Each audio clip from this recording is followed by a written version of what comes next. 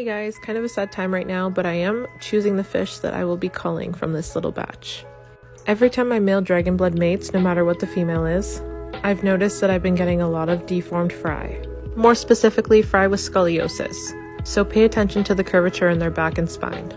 I believe that it's my responsibility as a breeder to cull these fish so that they are prevented from further pain and suffering, and also prevented from reproduction. And this is just a comparison of all the healthy fish that I determined did not have scoliosis.